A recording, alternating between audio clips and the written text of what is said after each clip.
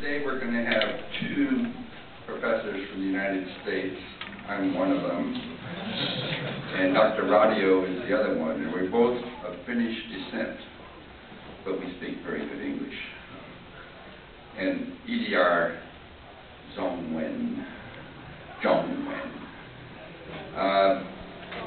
It's my pleasure to introduce to you Dr. James Rautio, who received his BSEE degree from Cornell in 1978, MS Systems Engineering from the University of Pennsylvania in 1982, and a PhD in Electrical Engineering from Syracuse University in 1986.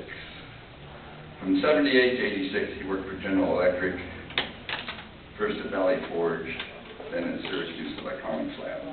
At this time, he developed microwave design and measurement software and designed microwave circuits on alumina and on gallium arsenide. From 1986 to 1988, he was a visiting professor at Syracuse University and at Cornell. In 1988, he went full-time with Sonnet Software, a company he founded in 1983. In 1995, Sonnet was listed on the Incorporation 500 list of the fastest-growing privately held U.S. companies, the first microwave software company ever to be so listed.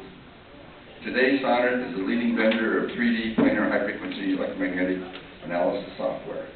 Dr. Rautio was elected a Fellow of the IEEE in 2000 and received the IEEE MPT Microwave Application Award in 2001, and he's an adjunct professor at Syracuse University. Please help me welcome Dr. Rautio. Thank you, George. It's wonderful to be here. Thank you for the nice invitation. First, let me start with a disclaimer. I am not a historian. My profession is 3D planar numerical applied electromagnetics. A historian spends their entire professional career in the field of history. I've just been a tourist, taking day trips into history. And on those day trips, I find some interesting things and bring them back. Over a period of 15 years now, I've been bringing back interesting things, and I'd like to share a few of those things with you today.